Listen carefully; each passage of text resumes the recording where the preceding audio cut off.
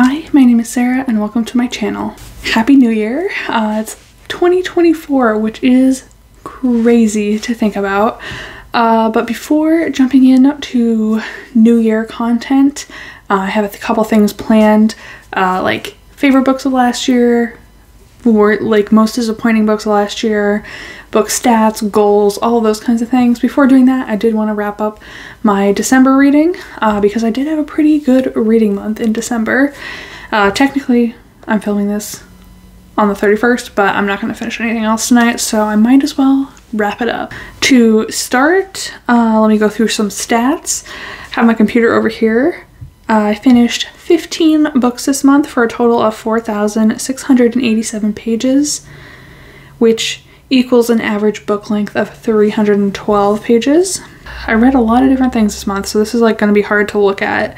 9 of the books that I read were fantasy, 1 of them was sci-fi, 1 of them was thriller, 3 of them were romance, and I think that's all of them. As far as how I read them, I read 9 of these books physically, 5 of them on audio, and 1 of them as a mix of audio and physically. For the age group breakdown, I read 6 adult books and 9 YA books. And for the star breakdown, I read 4 3-star books, 7 4-star books, and 4 5-star books. It is always so difficult to say those, I feel like, because it's just listing numbers. But yeah, I don't think I had any DNFs this month, which I guess was good. Wait, that's actually not true. I had one. I did a reading vlog this month where I read 8 books. So if you watch that vlog, some of this is going to be repetitive, but if you want to hear about the one book that I DNF'd, I talked about it in that vlog, which I'll have linked down below. But I don't really feel like I need to mention it in this video, just because I literally got like 15 pages in, so no need to spend any more time on that book when I have 15 books to talk about in this video. So here we go, starting with least favorite to most favorite. The first book that I read is The Dark Angel by Meredith Ann Pierce. This is a kind of older fantasy book that was recommended to me by a friend. It follows a girl who is taken by this vampire dark angel being and is told that she is going to be like the caretaker for his 13 brides. And she kind of has to figure out, how do I do that? Why am I stuck here? Can I do anything to get out of here? And that's the book. I ended up giving it 3 stars. I don't know, it's kind of a romance, but it didn't really make sense as a romance to me. There were just like a lot of things that happened that were unrelated to the romance, and then the kind of conclusion just felt weird with that. I don't know, if it was published today, I would definitely dislike it more, but considering it came out in the 80s, I believe, considering that, I understand why it is the way it is. The Dark Angel himself, you barely saw him in this book, so I'm not sure if it is a trilogy, which I won't be continuing, but I'm not sure if you'll get to see him in the future books, and that kind of endears you towards him more. But for this book, I didn't like him or have any sort of really feelings towards him because he's barely there. Next up, also a 3-star, is Fireseed by Margaret Weis and Tracy Hickman. This is the 3rd book in the Deathgate cycle. I have been listening to the series, and while I really enjoyed the first one, I thought the second one was still fun, but not what I was expecting. This one was what I was expecting, but wasn't fun, if that makes sense. So the first 4 books in this series are kind of unconnected. A couple of the characters are the same, but for the most part, completely new cast of characters, completely new worlds. So going into the second book, I was not expecting that, and that kind of jarred me, but I still had kind of a fun time with the story itself. I was expecting that going into this book, but I didn't think the story was as good or the characters were as compelling as in the previous book. So this one ended up only being a 3-star for me. I think this is the longest so far. How long is this one? This is like 400 pages. And I just didn't wasn't connecting to it. Ultimately not a favorite. I do still want to continue with the series. I'm really, really intrigued to see if it pays off in the end. Like, having to kind of restart the story every book, I'm just really curious how that pays off. I do think I will need to kind of pause on that series for a little while and like regroup, read some summaries, and kind of get back on track with it. So maybe not anytime super soon, but I do still plan on continuing. The next 3-star book I have is 5 Survive by Holly Jackson. I read this in the vlog as well. This is a YA kind of thriller mystery book. It follows 6 teenagers who are going on a... Are they all teenagers? 2 of them might be in their early 20s. Going on a trip in an RV, and they kind of break down in the middle of nowhere, and there's someone who is stopping them in that specific location. No one can help them, and they kind of have to figure out, why are we being stopped here? How can we get out of this situation? What do they want from us? So I really, really enjoyed A Good Girl's Guide to Murder by Holly Jackson, so I was really looking forward to this one. It unfortunately did not have the same appeal to me as that other series did. The Good Girl's Guide to Murder series is kind of more investigative and less like actiony. This book takes place in one night, and I think that that can either really work or really not work, depending on the book. And this one didn't really. I really didn't like the main character. I thought that she was just kind of like an annoying person to follow. And I don't know, just the characters themselves I didn't think were good. I don't know. In a story like this where the characters are the focus of the story, none of them were really, I was not really rooting for any of them. There's one of them that you're supposed to hate, and like a couple of other ones that are kind of just there. I mean, there's only 6 characters, and like for 2 of them to kind of just be like meaningless, it just felt a little silly. But I still would try another Holly Jackson book. But yeah, this one just, it was a fun, it was like a fast read and I enjoyed reading it, but it wouldn't be one that I would like recommend. My last 3-star book of the month was The Seventh Bride by T. Kingfisher.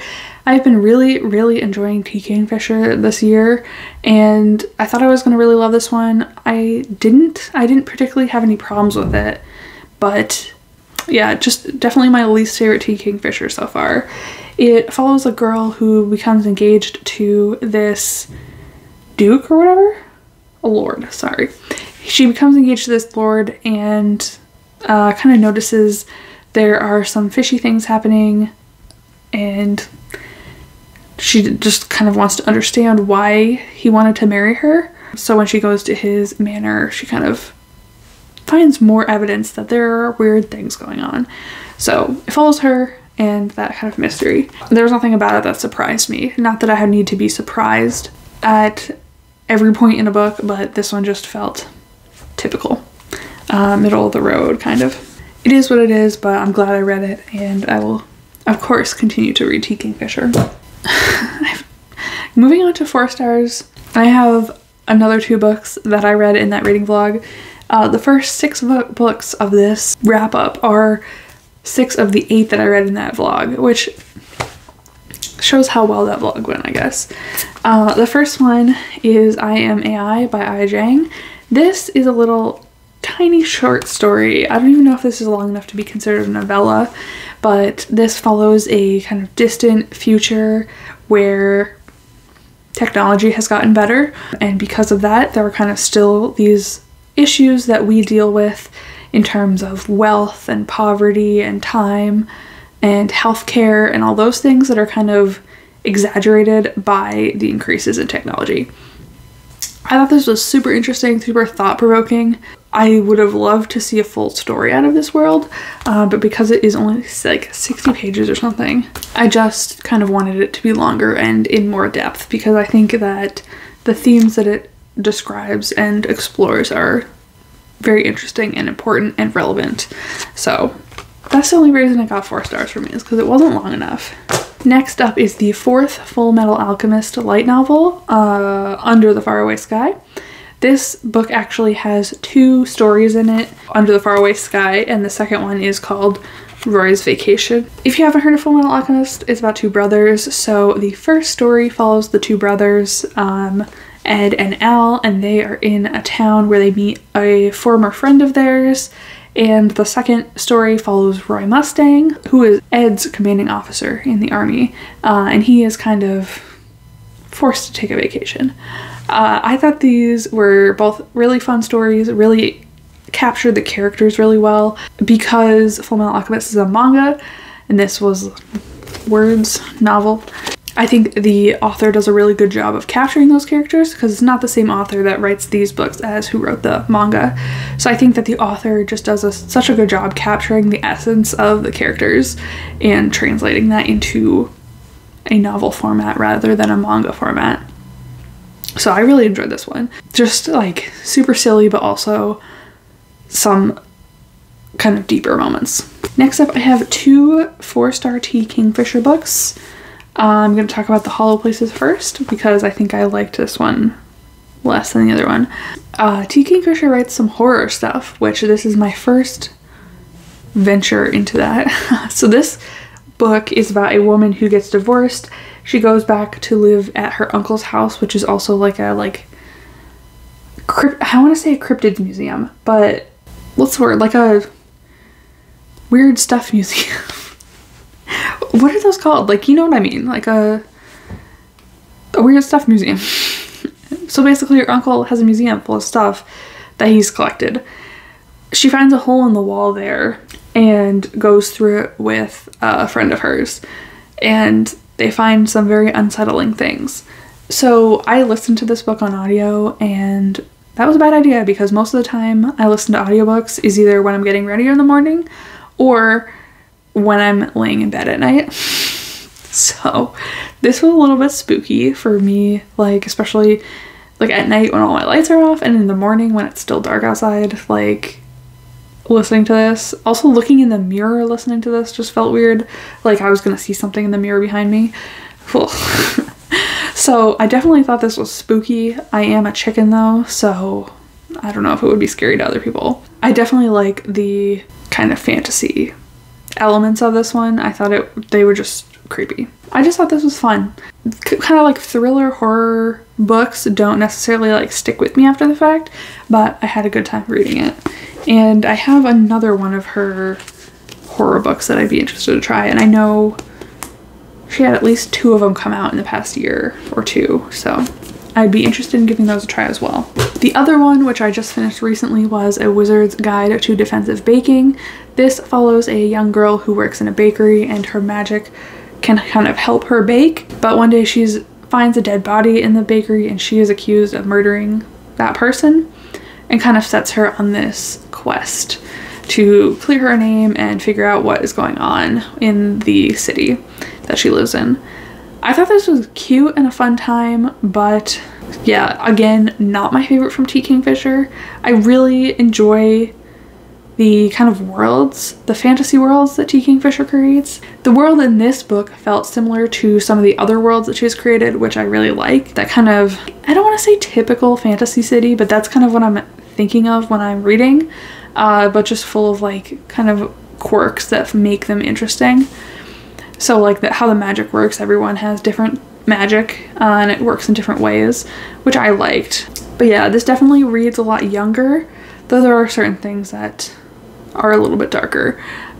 So I think that's kind of what I said about The Seventh Bride too, is it's a younger character, so it felt a little bit younger, and there's not like a cast of characters that you're following, because my 2 favorites by T. Kingfisher so far are Nettle and Bone and The Clockwork Boys, and both of those follow like a cast of characters on a quest doing something, and like those books I think she nails like perfectly.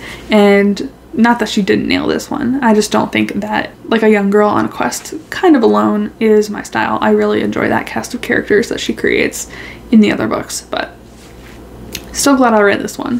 One of these books I talked about in the vlog, and one of them I did not because I finished it today, and that would be Electric Idol and Wicked Beauty by Katie Robert. These are books 2 and 3 in the, what is even the name of the series? Dark Olympus? Yes. The Dark Olympus series, which the first one was Neon Gods, which was the Hades and Persephone retelling. Electric Idol is Psyche and Eros, which I didn't know anything about and still don't know anything about the actual myth behind it. And Wicked Beauty was a Achilles, Patroclus, and Helen of Troy retelling, which I was so excited to get to. So I did give both of these 4 stars. Let me talk about this one first. And I listened to both of these on audio, which I have to say, listening to both of these in the same month, I realized that they both have the same narrators for the male and female points of view, which I'm not sure I like. I think they should have different narrators if they're following different characters, but that's just my opinion. Anyway, this one I thought was fun, but is contrived the right word? I'm gonna look it up to see if it is the right word. There are so many times where I'm editing a video that I used a word that I thought was the right word and then it actually wasn't. Yes, contrived is what I mean. Eros and Psyche have to get married because there were pictures online of them together at some point, and Eros's mother like tells him to kill her. So to avoid him killing her, they decide to get married, which is, I don't know, that made no sense to me. Like just the fact that she would want her killed, I was like, okay. But I did really like this one. I've said this before and I probably will say it every time I talk about Katee Robert, but I love how inclusive her stories feel. Psyche in this one is a plus-size woman. There are people of different sizes, different races, different sexualities, different gender identities. Like, I like all of that and I really appreciate how much time Katee Robert puts into that. Also, because these are very steamy books, she does also put a lot of emphasis on consent and birth control and like just sexual safety in every way, which I just really like. It just feels healthy. Wicked Beauty is maybe, I definitely liked more than Electric Idol. These titles all blur together. The titles for these books and the Murderbot books, just like, they're just like words that mean nothing related to the book themselves. Anyway, this book, yes. You know what, now that I'm thinking about it, maybe I should give this one 5 stars. I don't know, it was a fun time. So I said that I had no knowledge of Psyche and Eros, but this one is about Achilles, Patroclus, and Helen, which I do have more of a knowledge of. So like the dynamic between Achilles and Patroclus, how do you say his name? Can you say it any way you want? I don't know. But the dynamic between them, I understood. So it was interesting in regards to that going into this book. And this one actually has a plot. So in this series, there is the city of Olympus. And there's these 13 people who represent like the 13 main gods in Greek mythology, I think, who rule the city, and some of these titles are passed down hereditarily and some of them are either earned or given. So the title of Ares, I think, is up for a new person to take that spot, and in order to do that they need to go through these trials. So the trials are the main thing that is driving this story. The trials did feel very Hunger Game-esque to me, but that was fine. So it also follows Achilles and Patroclus, who are in a relationship at the beginning of this story, and Helen, who gets involved with both of them. And that was the part I was excited to see. When I heard that this was about the 3 of them, I was like, sign me up. And that did not disappoint me at all. I really, really like the dynamics between the 3 of them, how they each have a different relationship with each other. I really like that. And this was the first book in this series that has had me like wondering how it was going to end, because like Wicked, whatever this is, Electric Idol, for example, they're already married because it's like a contract marriage, which I love, but it's not going to end with them not being married anymore, you know? Like, it's going to end happily ever after. But this one I felt, was it going to end with a happily ever after? And Achilles and Helen both really want to be the next Ares, so obviously only one of them can do that. So I was very curious how that kind of plot would end and like what the actual resolution would be. I would say so far the books have been fairly unconnected, but this one kind of dropped hints of bigger problems in Olympus that could be explored in future books. So I'm curious to see how those play out. I quite enjoyed this one. Maybe I should give it 5 stars. I will say, do not pick up the series if you don't want to read very, very long sex scenes. There was one in this book, or maybe even 2, that was 3 chapters long. So keep that in mind if that's not your cup of tea. The last 4-star book I read was the last book that I read in my reading vlog, and that was My Happy Marriage. This is the light novel that got turned into a manga, that got turned into an anime, and the anime is what I watched, and then I read this because I love the anime. It follows a girl who basically is kind of in a Cinderella situation. Her father gets remarried after her mother dies, has another daughter, so her half-sister, and her half-sister and her stepmother are terrible to her. She is treated like a servant, and suddenly they tell her that she's going to get married off to this man who has had all of his other marriage proposals kind of like fall apart because he's apparently not a nice man. So they send her off to marry this guy, hoping that she just basically never comes back and she's not their problem anymore. And it turns out that he's actually not mean. He is very nice. So she kind of has to learn what it feels like to have someone care about her, which is like so sad. But I really like the romance in the series, and it is set in kind of like early 1900s Japan. It's a different world because there is a magical element to it, but it kind of has like 1900s is like maybe a little bit past that. Like there is some like, I think there's phones. I don't even know when the phone was invented. Whatever. There's like cars and stuff, and you can see people in like Western suits, but then most people still wear like their traditional Japanese clothing. So I think that that kind of mixture of cultures in the setting is really cool, and I really like both of the characters. So I really enjoyed this. I am really excited to read more of this series.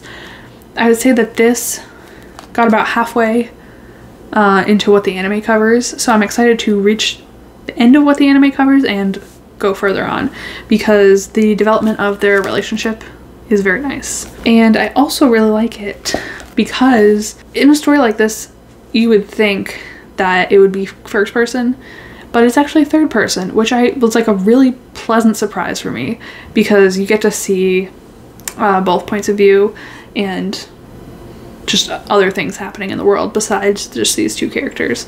So I really enjoyed it. I already have the second one, so I will be reading that one imminently. Okay, moving on to my 5-star books. The first one, this one I have been meaning to read for a while, and I actually almost read it in that reading vlog, which I should have done because I stayed up late to read this. Actually, I stayed up late to read 2 of these books, so that I'm going to talk about in the 5 stars. But that would be A Very Secret Society of Irregular Witches by Sangyu Mandana. This is like a contemporary fantasy romance, and I just thought it was adorable. I had heard Elle from Elliot Brooks talk about it, and I thought I was going to enjoy it based on that because we have similar reading tastes, but I didn't anticipate how much I was going to like it. It follows a woman who is a witch, and she's kind of always been taught to stay away from other witches and not let her secret get out, so she really hasn't formed any close friendships or anything. She always is moving around, and she gets hired to teach these 3 young witches who have like no other witch role models, and kind of teach them to control their magic and all that. And so she moves into this house with some of their other caretakers, and it's just so wholesome. There is a very nice little romance in this too, and I love that aspect of it. I love the kind of like found family aspect of it. Thought it was really cute, really wholesome. Really enjoyed this. I would definitely read more from this author. Next up is the only graphic novel on this list, or manga. I didn't read any manga this month, which is okay because I had so many novels to get through. I had been waiting for this for a long time. And that would be Heartstopper Volume 5 by Alice Oseman. I have been loving Heartstopper since they first started publishing these volumes, so I've been really looking forward to this. I love the Netflix show. I think it's like an amazing addition because they do change some things, but just the story of these two cutie pies follows Nick and Charlie. Charlie is an openly gay boy in his school. It's an all-boys school. He was bullied for that and is kind of a little bit of an outcast, and he has a crush on Nick, who is this rugby playing guy who he never thinks could like him back. They slowly become friends and then more throughout the series. So yeah, I really like this one. There are some things that happen, I think in the 4th volume, that are improving in this one, and they have some other challenges to face as they are growing up more, because they're both in high school, or the British equivalent of that. Just so good. There are no cuter characters than Charlie Spring and Nick Nelson. Like, just adorable. I thought this was going to be the last volume, but there's actually going to be a 6th, which is good because Nick and Charlie are on the spines, and it would be a shame if it ended with 5 and not a matching Nick to match this Charlie. So good. Last up is a duology that I read this month. Divine Rivals and Ruthless Vows by Rebecca Ross. I am late to the game on reading Divine Rivals. I read it at the beginning of this month. Actually, I said I only stayed up to read one of these. I stayed up late to read this book. I read this book in one day. I didn't think that these were going to be as good as they were. It was so good. Both of these were so good. Though I do think I like Divine Rivals more than Ruthless Vows. Anyway, if you have not heard of this series, it is a young adult, which is shocking to me. Young adult fantasy series, duology. It follows a girl who works at a newspaper, and there's a war between two gods going on. She decides to become a frontline reporter because her brother is fighting in the war and she hasn't heard from him. She has this enchanted typewriter where she types a letter, puts it in a wardrobe, it'll send it to the person, will send it to someone else, and that someone else has been replying to her letters, and they have a bond going on. I loved it. I really truly did. I had only seen A River Enchanted around by Rebecca Ross, and I thought it was another mythology retelling, but I'm not sure if that's actually true. But I got that vibe from the cover, and so I was like not interested in it. And then I was like, I don't know if I want to read this one because she wrote that one. But now, after I read these two, I want to read everything that she's written. I think her writing is so good. I think I've said this before, but I don't normally notice writing. Like, that's not something that usually stands out to me or detracts from experience for me. But I noticed the writing in these books. It was so good, especially when there's this kind of like letter component involved and like characters that are working as writers. You really have to nail that element of the book, and she absolutely did. There are just things that are so poetic in the series, and the love story, and so good. This is definitely a series that I see myself going back to reread, like just as like a comfort series for a long time, because it was just really good. I do think that the ending of Ruthless Vows was a little bit too fast for me, but overall I did also really love it, and I of course gave it 5 stars because it's at the end of this list. But yeah, if you see me reading some Rebecca Ross next year, those books are why. But this was a really long wrap up because I had so many books to talk about. Normally when I have like 15 books, it's like, oh, well, 10 of these were all manga from the same series. But no, these were all like individual books to talk about. So if you stuck with this, thank you.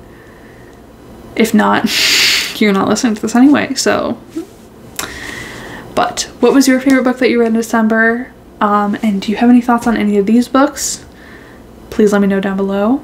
But if not, thank you for watching, and I will see you all next time. Bye.